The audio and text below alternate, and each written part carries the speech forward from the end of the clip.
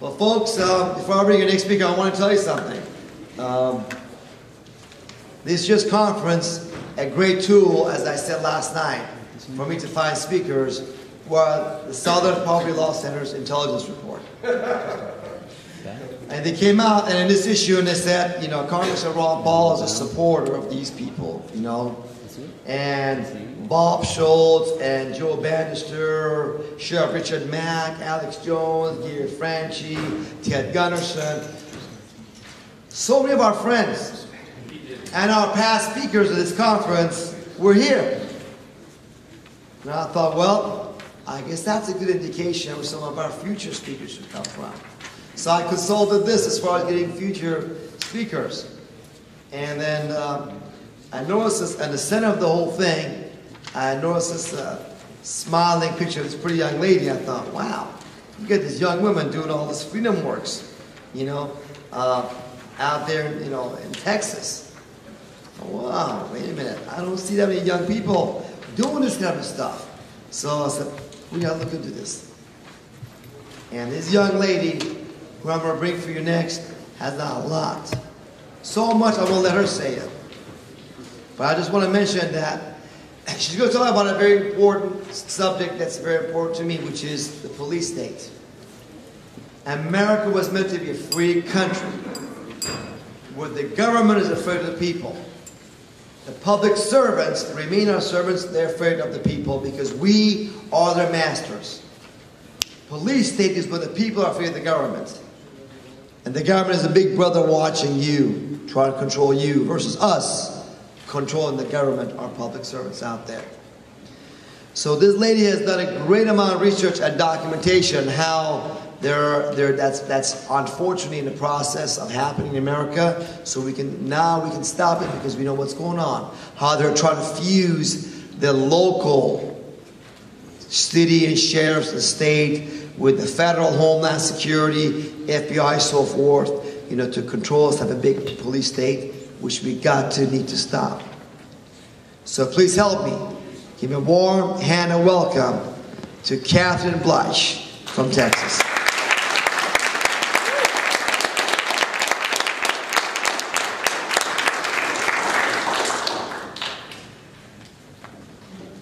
Thank you. I'm going to be honest, I wasn't expecting California to be so cold. It's really chilly here.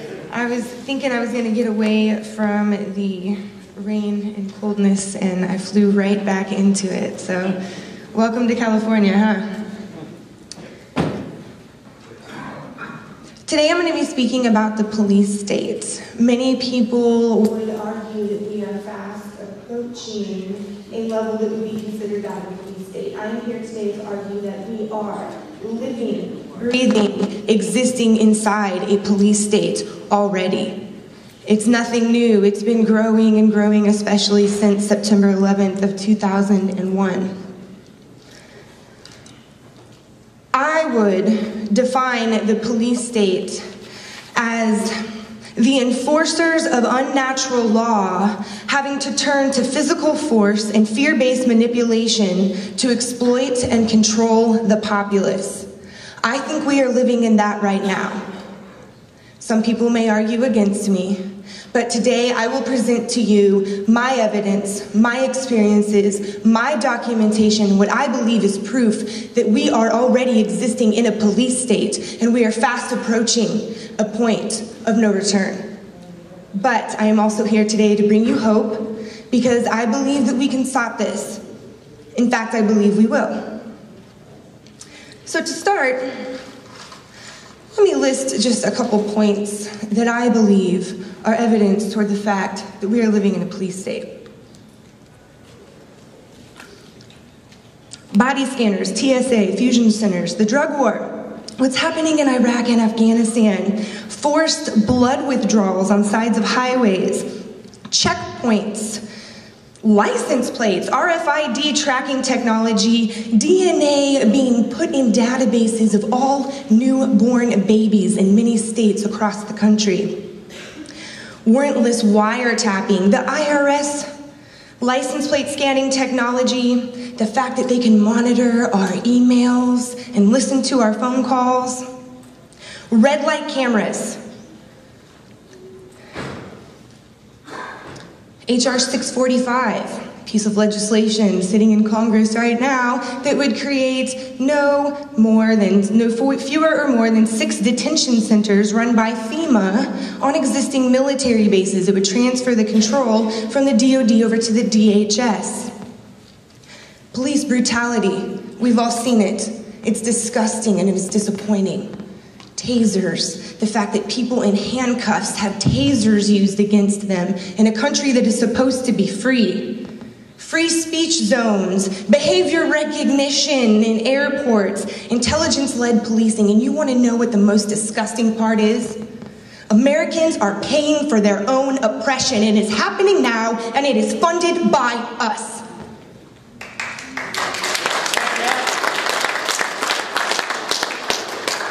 The fact of the matter is they are scared of our ideas. They are not scared of our force because we are nonviolent. We are subjected to abuse and violence on a daily basis across the globe. This is not unique to these United States. It is happening across the globe, and we are allowing it to happen through our silence. They are afraid of our ideas. If they were afraid of our muscle and our might, they wouldn't have to use so much against us. That's all they have against us. Their ideas are weak. Their ideas are nothing more than propaganda, and anybody who takes the time to explore and ask questions is made very well aware of that. But that's the problem. They have us always fighting some stupid traffic ticket or dealing with some other government intervention into our lives, and we don't have the time to stop and think about what is really going on. We are just trying to survive on a daily basis. Have you been to the grocery store lately? Since when does it cost $60 for a bag of groceries? This is happening fast, ladies and gentlemen, and we are the people who are responsible for the future of this planet. We are the people right here, right now, experiencing this, and we have the opportunity to change the direction that things are happening. If you don't believe me that there is a police state in this country, I am going to tell you several stories, my personal stories, things that have happened to me. Normally when I give this presentation, I give a very technical presentation. I talk about the nitty-gritty of how the DHS works and how the grant application works and how they're going around the Constitution, but I'm done talking about the technical aspects. I want to get personal today, because this is affecting me personally, and I'm tired of it. And I want this to stop. And I want to be able to live somewhere where there's a little bit of freedom sometime in my life. And I think we need to take responsibility for that. The first time I really experienced what I consider the police state was at the RNC of 2008. I was a little kid. I was 23. I'd become a delegate to the Republican National Convention because I supported Dr. Ron Paul. Before that, I was what one would call a lefty. I volunteered for the United Nations Association of Santa Barbara County. I was a vegetarian, still am. I eat fish now. John got me eating fish. But I cared about the world, and I didn't know as much as I thought I did. And a lot of my actions were misguided, but I was introduced, thankfully, by a coworker to Dr. Ron Paul.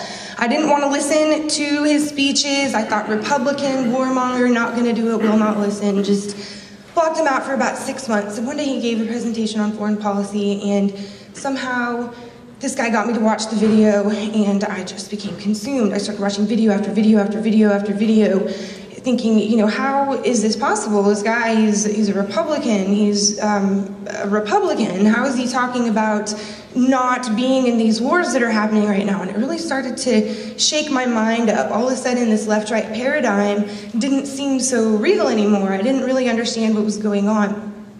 And I became incredibly active in the Ron Paul campaign. I faced a lot of adversity, that's for sure. Some of it was from Ron Paul people. There's a lot of, I'm learning a lot of drama and a lot of activist groups, and that was kind of overwhelming, as well as being, basically attacked by the Republican establishment at every level that we went. But when I got to the RNC, I was kind of just brought to a spot where I didn't really know what to do because I was a little overwhelmed. There had been a lot of pressure put on us by the Ron Paul campaign not to act up at the convention. And I went as far as taking my peace sign ring off my finger and hiding it because I felt like people would judge me at the RNC, and I was trying to fit in, I was trying to do the Republican thing. And there were police everywhere. I'd never seen anything like it. Our buses, well, we went to go into the convention center, went through like 3 checkpoints, and they would walk around with dogs, and sometimes the dogs would come on the bus.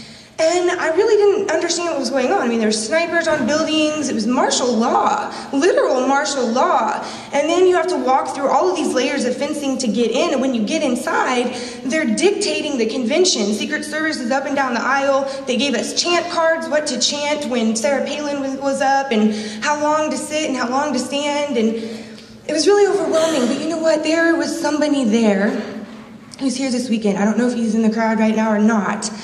But he showed me that day what it meant to stop trying to fit in and to start shouting the truth.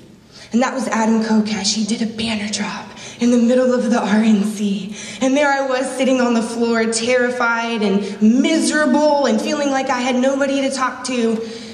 And then there he was, doing a banner drop in the middle of the RNC and getting dragged out. And you know what? That was one of the most inspiring things I had ever seen, and I think it still affects me to this day.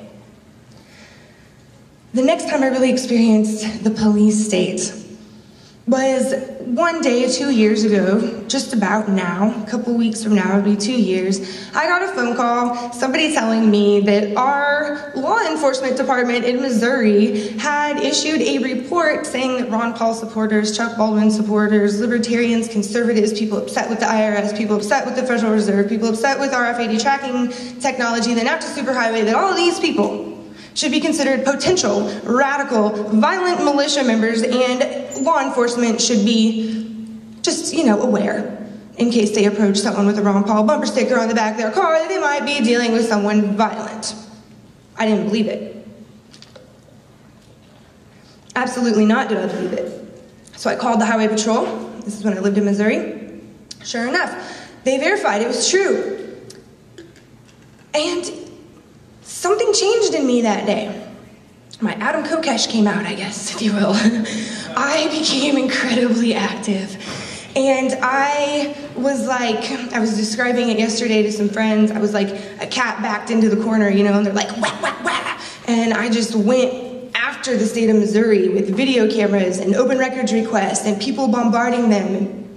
Gary Franchi with Restore the Republic sent out our action alert to 50,000 people, and the nation came together and they descended upon Missouri. And you know what? That report was retracted. And in the process, we were able to deliver a copy of America Freedom to Fascism, which was listed as propaganda or paraphernalia that will let law enforcement know they're dealing with, a potential radical. We put a copy of America Freedom to Fascism in the hands of every single state rep in the state of Missouri, every single state senator, the governor, and the lieutenant governor. And we did it with a copy of the MIAC report, a copy of all the press coverage it received, and our personal response to it. And you know what? Those state reps, they acted fast.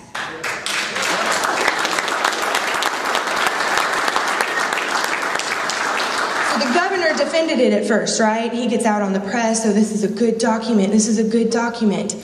Defending it, defending this. Not happy about that, so we show up to his office. Total of 5 times I've showed up to Governor of Missouri's office requesting a meeting with him. This is after submitting open records requests that we just got fulfilled about 3 months ago, ones that we filed over a year and a half ago. This man had me thrown out of his office by armed state highway patrolmen because I was there asking to meet with him about the MIAC report. Is that not the most ridiculous thing you've ever heard? Talk about a police state. I can't even meet with my elected official about a document that said law enforcement should be afraid of me. I can't meet with them, and then he sicks law enforcement on me. The irony. I brought in these wonderful women from the 9/12 and Tea Party movements in Missouri, because keep in mind, they were profiled as well. And I was the youngest person there. It was all women. And we walked in, there were about 6 of us. And this was the last time we went to the governor's office. Only 2 of us were not full grade, just to give you an idea of the age disparity. And these women amazed me. We walked into the governor's office and they started telling the governor that they know, or the governor's aide, that they know about Agenda 21, and they know about the CFR, and they know what he's doing, and they understand what's going on, and they think it's ridiculous that we can't sit down and meet with them. And would you believe that these sweet little ladies in there who knew a lot more than I thought they did also had armed guards brought out to intimidate them? And would you know that these women didn't back down? They stood there, and they stood strong, and they said their piece, and they waited until they were done talking to the aide before they turned and walked out. And sure, we all walked into the bathroom, and some women cried, and it was really scary for them, but they stood strong, and that gave me hope, because I was leaving on the road for a project called Operation Defuse, which I'll tell you about here in a second, but that gave me hope. That there were people who got involved for a different reason than I was for Ron Paul, and then the Fusion Center activism, and these women got involved later for different reasons, and they were standing there by my side. And that felt really good, and it gave me a lot of hope. Now, while I was gaining hope and confidence in our ability to influence things through the Missouri legislature, they held hearings on the MIAC report. I then experienced something that changed my life in a very, at first negative, but I think I've turned it into a positive way.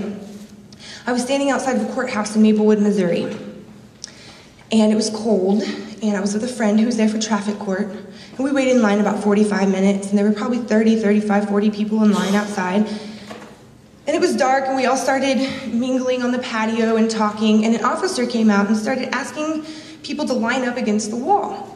And I turned to the girl I was talking to. I didn't know her name at the time. I now know it's Kimberly. And I said the words, "Get in line, show us your papers, give us your money, welcome to the new America." And this officer heard me. And he looks over the crowd and he, "What did you say?"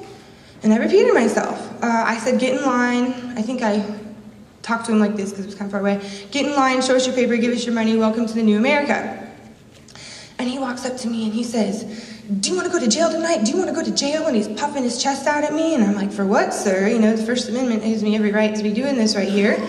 And I wasn't trying to do anything. I was just talking, you know, to the girl next to me. And he asked people, "Does anybody have a leash they can put on her?" Yeah, and Kimberly, she jumps to, you know, she says, "Are you calling her a bee?" And people were really confused about what was going on. And he turns to this girl, Kimberly, and he says, "I know who you're here with. I'll be back in a minute." And he comes outside, and just by the grace of God, I had, in the car, grabbed a piece of paper and a pen and put it in my sweatshirt pocket. I don't know why, I really don't, just some divine intervention, I guess. So I have this pen and paper in my pocket, and this officer walks outside, and he says, "You have 2 minutes to leave, I'm going to arrest you," and walks off.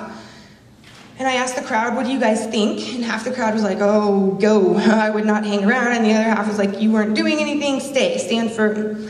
So I pulled out a piece of paper and I said, "I was just told by an officer I had 2 minutes to leave or I'd be arrested." I handed it to my friend and I said, "If I really go to jail, will you please get witnesses to sign this?"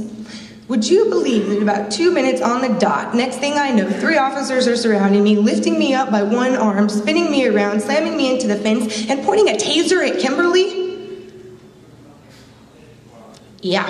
For saying, "Get in line, show us your papers, give us your money, welcome to the new America." That's a police state. I'm sorry. So the whole time, what do? I'm in shock. I have no idea what's going on. It was supposed to be a day off politics. I had no cell phone on me, no camera, which, by the way, carry a camera everywhere you go because this is happening all the time. It's your only protection, and I did not have it on me. Thankfully, I was able to open records, the surveillance camera videotape of it, and I got 10 witness signatures. But the whole time I was processed, I talked about oathkeepers.org, the First Amendment, you're oppressing me, da-da-da-da-da-da-da-da. A lot of them laughed at me. They weren't necessarily nice to me. I was told if I didn't take my nose ring out, they were going to pin me, they were going to get medical to come down, pin me down, and cut it out.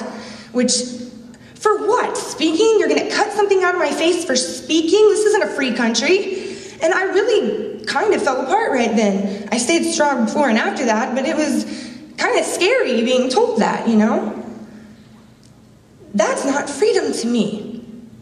I was in jail for speaking. I was in jail for speaking, and they told me, you must have broke some law. You must have broke some law. So I called my mom from my jail cell, because they had a payphone in there, and I gave her my Twitter and my Facebook login.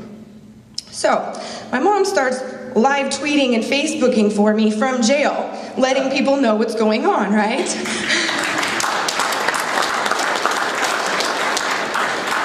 So I called my mom. My mom bought a bunch of minutes on the phone. My mom's literally the hero of this story. She buys a bunch of collect call minutes, and I'm calling her about every 40 minutes, and she's telling me what the police station is telling people who are calling, bombarding this police station with phone calls from all across the country saying, what have you done? At one point, they even told everybody I was out of jail, so I started singing, Maplewood says I'm free, I'm not, and I was just driving these people crazy, I mean, the entire time. And I was the only white girl, and there was all these black girls, and this black girl, she comes up to me and she says, hey, come here. She sits me down, she says, you mean white people are oppressed too? Yeah.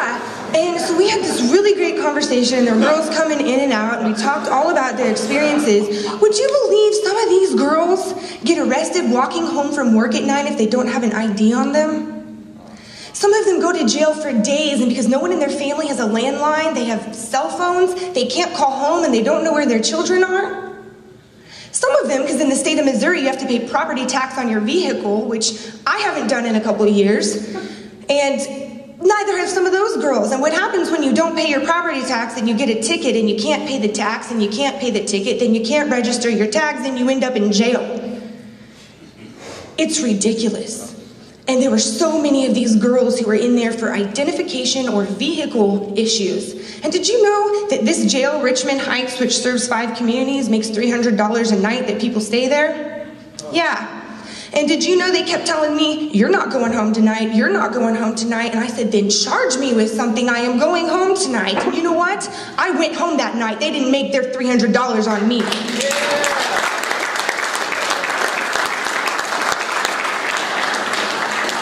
But it took a nation of activists in the middle of the night bombarding this local police department with the truth.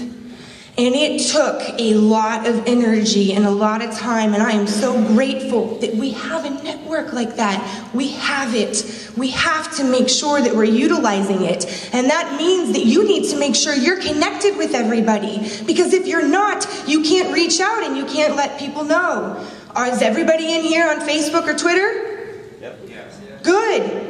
If you're not, I'll help set you up. It is so important, really. And make sure that somebody you know and love has your password, so that when you go to jail, because you probably will, because almost everything we do is committing a crime at some point in some state, in some city, at some time of day, you know? It's true. Thankfully, they dropped charges. They dropped them. And they wrote me an apology letter. Yeah. I'm still looking for an attorney to take on a civil case. If you know anyone in Missouri, I'm willing to do it, but it's hard doing it from a couple states away. The next time was in New Orleans. A whole crew of us from the Operation Defuse group, which is the Fusion Center activism group, we went down to New Orleans for the National Fusion Center Conference. Last February, about a year ago actually. And at this conference was the director of every single fusion center across the country. And the long and short, if you don't know what a fusion center is, I'm sure you all, I just described the MIAC report that was issued by a fusion center. The Missouri Information Analysis Center is one of 4 fusion centers in Missouri. And what they do is they merge the intelligence gathering practices, the information gathering practices, so bits of information, and their intelligence sharing practices. So the things they create with that information, they share amongst each other, and they work together to collect bits of data. So anything from, a fingerprint is information, an eye color is information, your address is information, your political belief is information, how much money is in your bank account is information. The profile they create from that information is then intelligence. So they share their information gathering technologies and sharing with each other using a lot of technology. And this is shared between as low as your campus police department, your city police department, county, state PD, your FBI, CIA, foreign governments, private corporations, you name it. This is just a huge spider web system of information sharing. And these fusion centers are popping up all over the country. They are funded by the Department of Homeland Security. They came out of a piece of legislation called the 9/11 Implementation Act of 2007. And this was the legislation that basically brought the 9/11 Commission report in, and it gave the recommendations legislative backing. And out of that, we received fusion centers. So these institutions are designed to share information, to create intelligence, and to disseminate it out. So when the Missouri Information Analysis Center created their report on the modern militia movement, they then sent that to fusion centers all across the country, which while we visited fusion centers, John and I, driving around the country, as well as some other activists, we asked them if they received the MIAC report, and many of them indeed confirmed that. So we were in in New Orleans, and this big conference was going on. It was the National Fusion Center Conference. It happens every year. This year it's in March, and it's in Denver, Colorado, and I would encourage as many people to get there as they can. John and I got in as members of the Austin Free Press. We had press passes that we had made the night before, and we had written stories for the Austin Free Press in Austin. And so we were able to get into the conference. Not without them, yes, the DHS, National Fusion Center Conference, did call hotel security on us and did have us escorted by hotel security off to wait while they did their background checks on us, which I found awfully funny. DHS had to call hotel security. Couldn't do it themselves, great defenders. So we got into this conference, and we were the only media folks who went to events and walked through the vendor area outside of the big press conference time. And we were assigned media liaisons. It was two ladies who worked for the FBI. One was assigned to John and one was assigned to myself, and they walked with us all over this conference. And the part that I found so funny is you could tell by their reaction, they'd never had to deal with a Patriot before, you know? And so they were really confused and didn't really, I'm sure they got a lot of training, but they just never, we don't really like show up to their events, you know, and which I would like to encourage all of you to start doing because of what a success we had. So she was a little overwhelmed, I think, at least by some things I told her and said to her, and I just spoke to her very matter-of-factly. I told her what I was researching, why I was there, what I thought of her position, what I thought of what was going on, and she had kind of a little face twitch that would get going when I told a little too much truth, and maybe it was because I made her uncomfortable.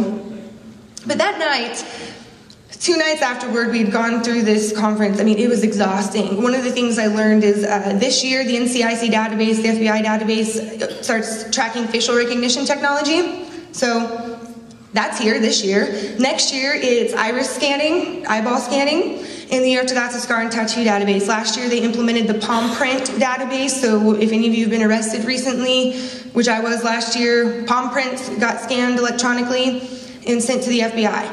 So this is the kind of stuff that they're talking about at these events, and they just say it openly and honestly and matter-of-factly and don't really see any problem with it. So when you show up and you get into these events, you can really learn a lot. We also were able to walk out with a stack of documents about this big, and some of them we have not released yet, but they are juicy. And I'll tell you this much, if the National Fusion Center Conference is designed to, help fusion centers with their information gathering and intelligence sharing, I'm a little concerned about the safety of their information and data because, quite frankly, we walked out with a lot of stuff that is unbelievable to me that they just had sitting out while our escorts followed us around. We were picking up and they didn't say a word. So, there you go. Show up to these events. The information is there, right there. You can talk to the vendors. You can talk to the license plate scanning vendors. You can talk to demo a retinal scanner if you'd like. No thanks, but if you want to, you can do that. They have the big military blimps there on demo, and they're selling this to your fusion center staff. It's kind of gross, isn't it? And when you go around and you talk to them, where's all this technology being used right now? In Iraq and Afghanistan, where they're using it on brown people who are not protected by the Constitution, and now they want to take it here and use it on you. Bad news bears. We're allowing it to happen though, and this is because we are allowing our cities and our states to apply for grant money from the Department of Homeland Security to accept the funding and the training and the technology. That is where our problem is, ladies and gentlemen. The federal government has literally infiltrated every level of law enforcement, every level of elected politics are influenced in some way, sometimes detrimentally to our freedom, by the Department of Homeland Security, and we have to be showing up to those meetings, and we have to be holding people accountable, and we have to get them to say no ASAP. Do not renew these grants. Do not bring this technology into my town, because if we're not stopping it in our own backyard, we sure as heck aren't going to be able to stop it happening all across the globe. So ladies and gentlemen, please get involved locally, because you do have the opportunity to stop this. It's happening in your city council, and it's happening through your state legislature. Now, after we went through this event, of course, it was extremely overwhelming. We were driving to a poetry jam. We had a caravan of activists, and we wanted to go have fun because we were exhausted. It was just a completely exhausting opportunity, you know, to go and be with all of these FBI agents and DHS agents. I mean, you can imagine how much energy they just suck out of you. We wanted to go have some fun, right? So we were driving to a poetry jam, and sure enough, we have a headlight out. We get pulled over, and the officer tries to ID everybody in the car. Now, John was driving, and so of course he showed his ID. And they come around to the back seat and they ask me for mine, and I say, no. I'm in the back seat, right? Why do you need my ID? And the officer was a little confused and tried telling me then, well, if, you know, I'm not going to show my ID, then I need to get out of the car. And I'm saying, sir, I'm really not comfortable with that. Sorry, but, you know, we're in New Orleans, you're a cop, I'm not doing that. You know, it's not gonna happen. So, you know, I don't know what you want us to do. So next thing we know, 3 more officers pull up behind the vehicle, because then they try to card Ben, who's in the front seat. He just says no as well. I don't know why you need to see my ID. So he calls backup, and so do we. We pull out 3 video cameras inside of our car, and someone in the caravan jumps out with a video camera out back. 2 of those cameras were live streaming, and one was looking up law for me via Quick while he was talking to counter him, right? So they're coming and they're looking in our car with their flashlights. You know, they're trying to catch us on something. They're trying to look for some reason to, you know, drag us out of the vehicle because we simply won't show our IDs. God forbid. In New Orleans, we don't show our ID when we're just passengers in a vehicle at a simple traffic stop, right? Well, the long and the short of it is this. They sent multiple officers, they tried to be tough and scary, and in the end, they walked away having given John a ticket for a headlight being out, while John read him the 4th Amendment to the Constitution.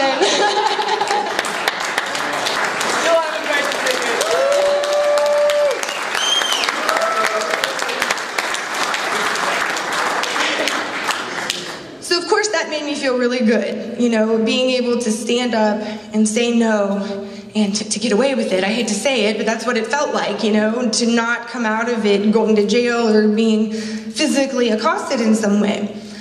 Now, the next time I experienced a police state was when we went on the Operation Defuse tour through Washington, D.C. There were officers on every corner. Their cars were on the corners with lights going, and they were standing out on the corners. It was everywhere you turned, law enforcement. And we went into a museum, and on our way out, I had a pair of sunglasses on my head, and I looked down into my bag because the woman wanted to see my laptop. I had a little netbook in my bag, and my glasses fell off my head, and when I go to pick them up, she grabs me by my arm and yanks me up like I'm doing something ridiculous. And, you know, that upset me a little bit, and I added that to my tally of police state interactions because, you know what?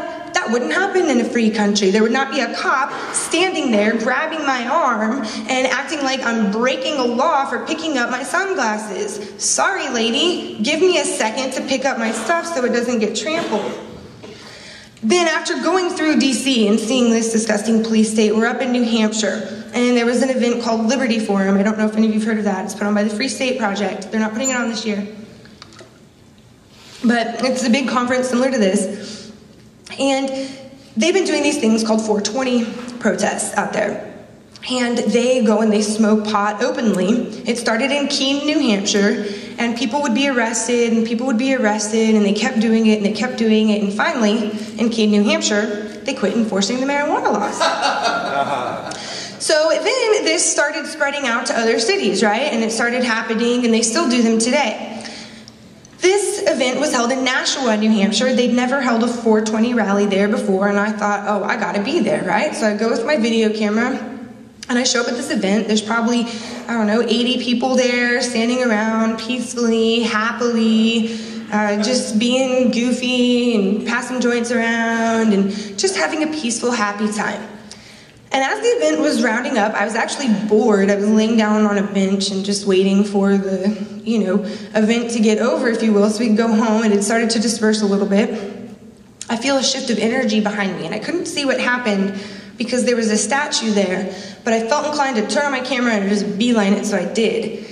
And I walked up on a young African-American little boy who had walked up to the event previously in the day and who I had reached out to and said, hey, there's locals here, come meet everybody, you guys might want to see about coordinating multi-city protests, And I had introduced him to all the folks there, and they had talked about, doing some activism. It was pretty cool. It was just some local people who were inspired by what was going on and wanted to get involved in the future. And I see this little boy being arrested by an undercover police officer.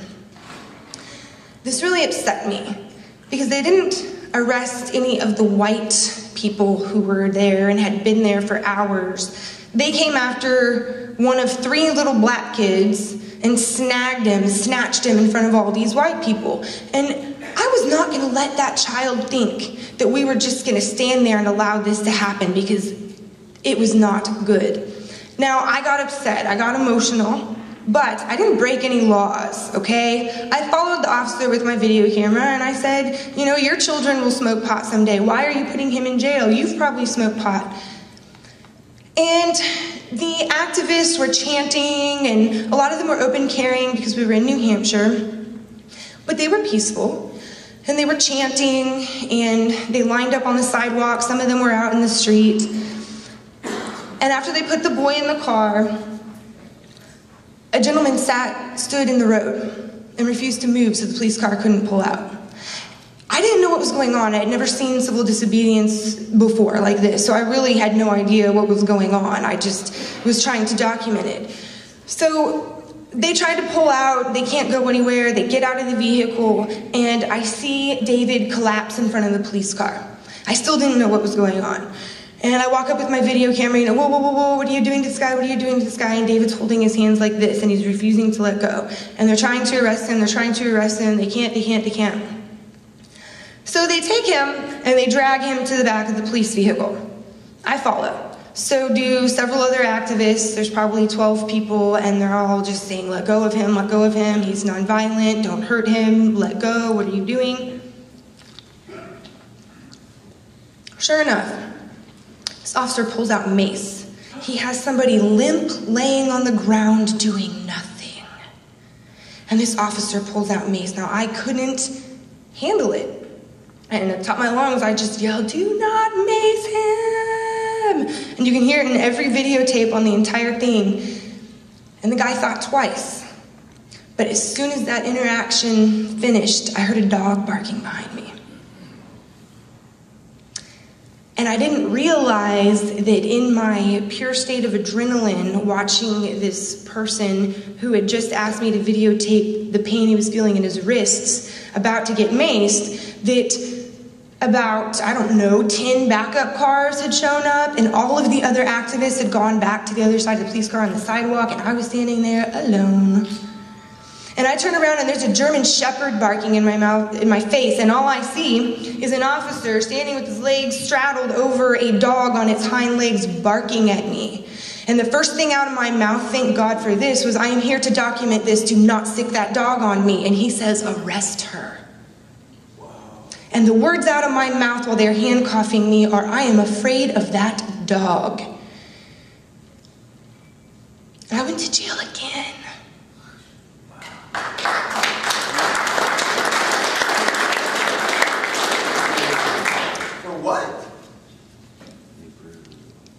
For speaking, for videotaping, for not wanting to witness violence enacted upon a peaceful person. Now this time I didn't handle it as well. I wasn't oathkeepers.org, oathkeepers.org. I was crying because I was so upset. And the officer who was driving me in my police car, I asked him to look me in the eyes because I kept asking, "Why are you doing this? What law have I broke? What are you doing? What is going on? I'm in New Hampshire, right? I live in Texas. It's a little ridiculous." And he looks in the mirror and he has tears in his eyes, and I could tell that he didn't like what he was doing. He had been called there on backup. He didn't know what was going on. And I'm sitting here sobbing, saying I didn't do anything, and he's working his directive.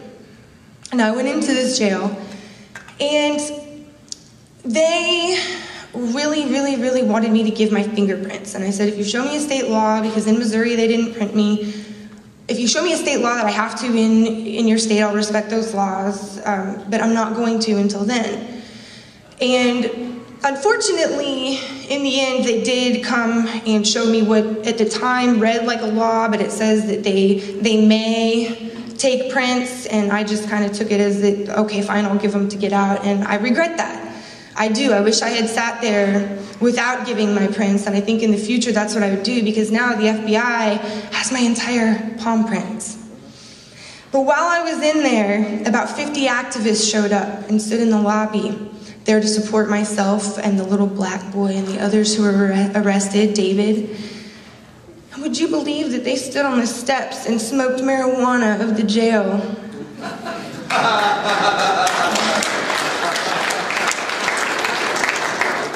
Now that night was rough. I I didn't enjoy that at all. And it's not what I set out to do. It's not something I wanted to go through, and it hurt me a lot. It made me just realize how bad things are. And it affected me pretty heavily over the summer, last summer. It really, my heart was broken, you know, that this could happen. I had to fly out to New Hampshire twice. The first time they rescheduled my trial after I arrived, and the second time they found me not guilty. Of what was your charge? Disorderly conduct and resisting arrest, which it took them 6 seconds to have me arrested from dog to hood of car. So, you know, I did not resist in any way, shape, or form. Now, later that summer, this document was published, the intelligence report by the Southern Poverty Law Center. And this edition was called the Meet the Patriots edition. And it went out to fusion centers and law enforcement all across the country. And in this magazine, they talk about all of these violent, racist, hateful people, okay? That some of them do engage in acts of violence. Some of them may be wrongly accused as racist. I don't know. I haven't done the research on everybody in here, but in the middle of all those articles, they list 30 people that they call the leaders of the Patriot movement. They're not calling them racist. They're not calling them dangerous. They're just letting everybody know that these leaders happen to be in some way or another, at least in this magazine, associated with all these other articles because it's published in the same document. And somehow my face is right in the center.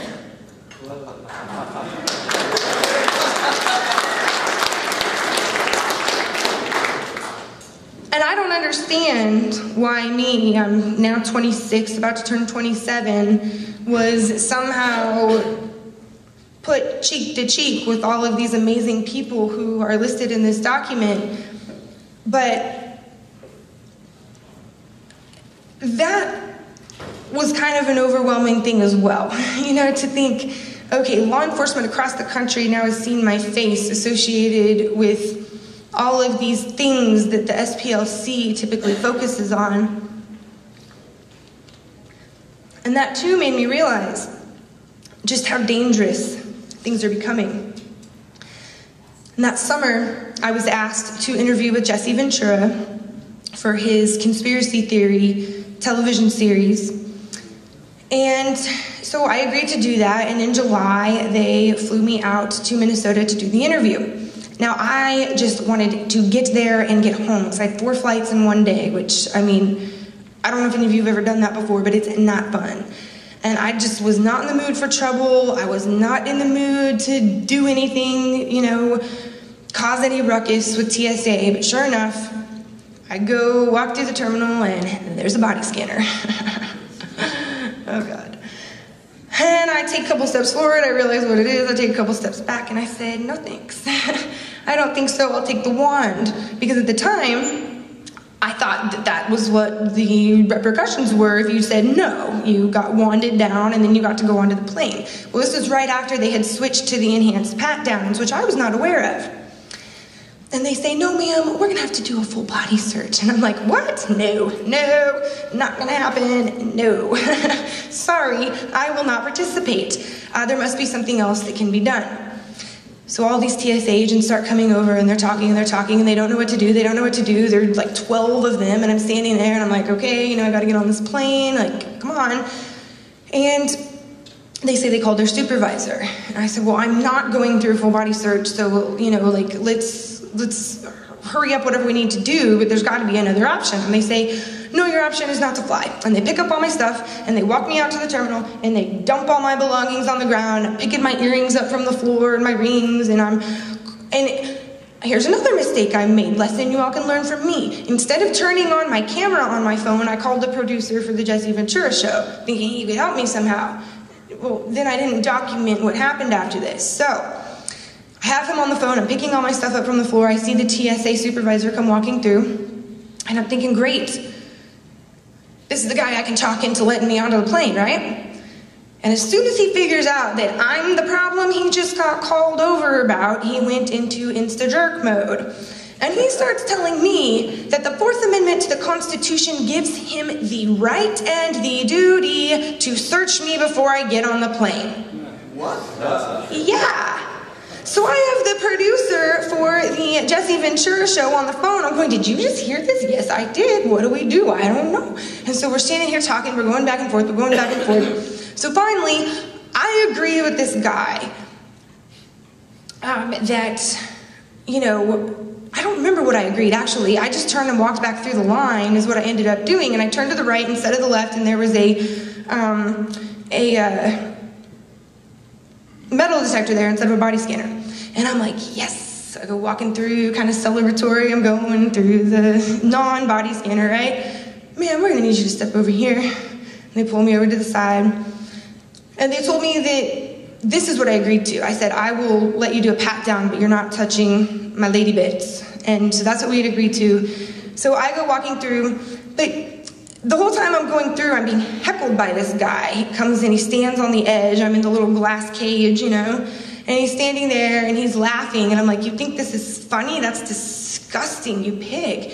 And this poor woman, she's an older woman, she says, baby, I'm gonna touch you at the back of my hands. I don't wanna do this either. And this man stood there and laughed while one woman molested another, both of them against their will. And ladies and gentlemen, that is what taxpayer dollars is funding. Thanks for all those who said not mine either. Now, I allowed my desire to be on the Jesse Ventura show to convince me not to say no. And I think I should have said no.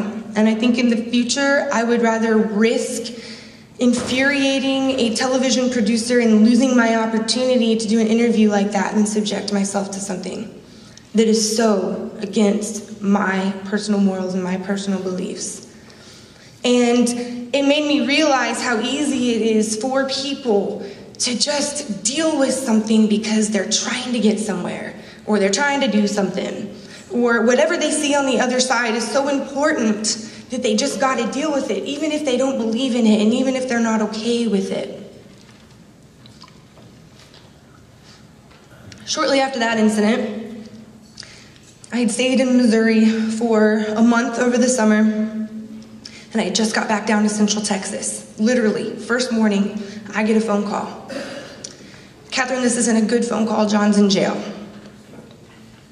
Come to find out, John, as well as 3 other activists, had shown up to an Obama speech on the UT campus down in Austin, Texas. And when they were asked, now keep in mind, they were there talking about the war. John had a press pass on him and was interviewing and documenting the event. These were people who were upset with Obama's policies, not the ones who were in support of his policies, were asked to move to the free speech zone, and one at a time, as each of them said no, all 4 ended up in jail. All of them said they were doing what the Secret Service told them to do. Now, this is a campus where activism takes place all the time, and people hand out literature all the time, and free speech is utilized all the time. So what makes it different when Secret Service is there? That's what I would like to know. What makes it different when Secret Service is there? Is that it makes Obama's stomach so sick to see that there are people who don't like the fact we're murdering people all over the globe? I wouldn't want to look at the people protesting me either if I were him. Well, nobody there had experienced an arrest like this in Austin, really. I mean, there hadn't been any major incidents, whereas in New Hampshire, this happens all the time. They do it on purpose. They do civil disobedience. And so a lot of people turned to me to figure out what to do, and I kind of became the rallying point. And I had every single person in every step of the process of their arrests being processed from the campus to the jail on the phone. I knew where every piece of paper was. I knew every step of the way. And every time they told me that they wouldn't be out till morning, I said, screw you, they will, just you watch.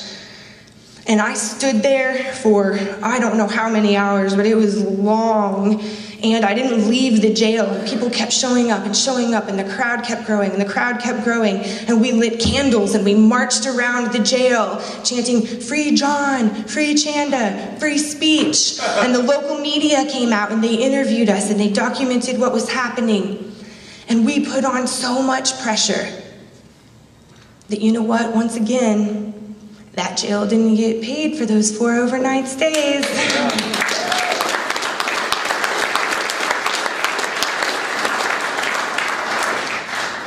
The most recent experience that I have with the police state is involving the Jesse Ventura show again.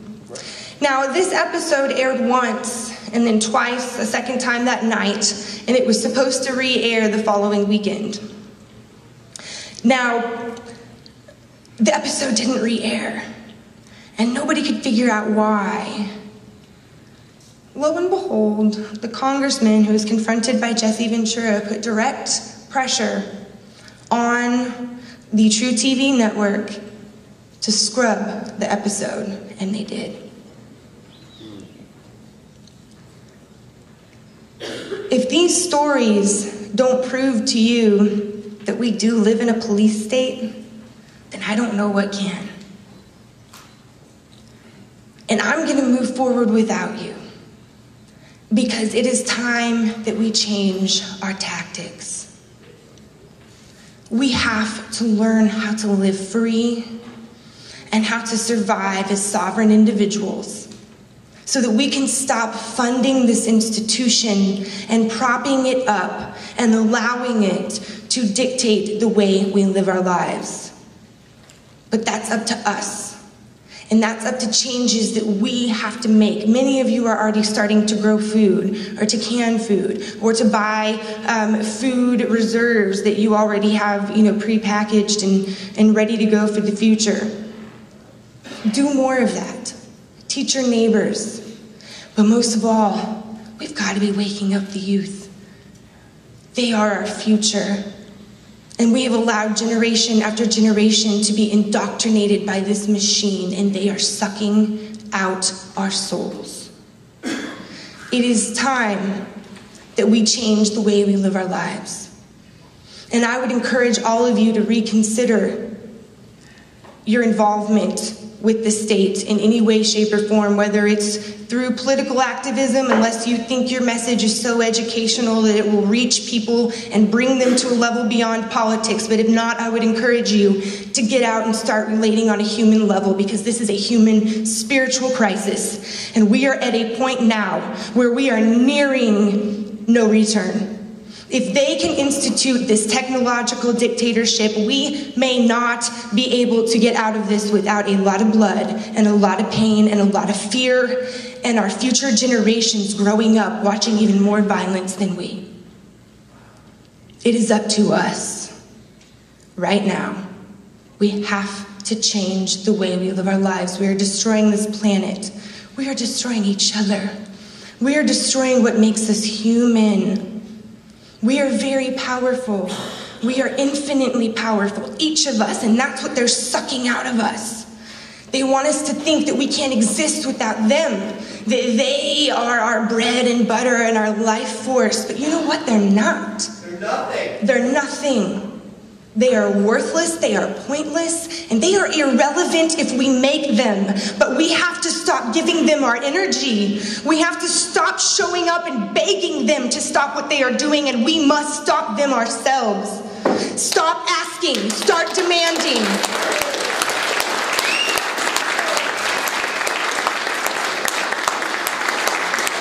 I've made a commitment to change my life. I'm changing the direction that I'm heading. I'm changing the things that I am doing. I've proven to myself that politics don't work. I've proven to myself that the state is corrupt. I don't need any more evidence. I'm done. I am done. I want to rise above this. I want to leave this behind us. As I said earlier, I want to live at least a day in my life knowing what freedom is. I was born in 1984, figuratively and literally. And I'm ready to move on. So I hope that all of you are willing to stand shoulder to shoulder with me, and that we can all march forward as free people, as sovereigns, and we can stop asking for permission, because I, for one, am done. Thank you guys.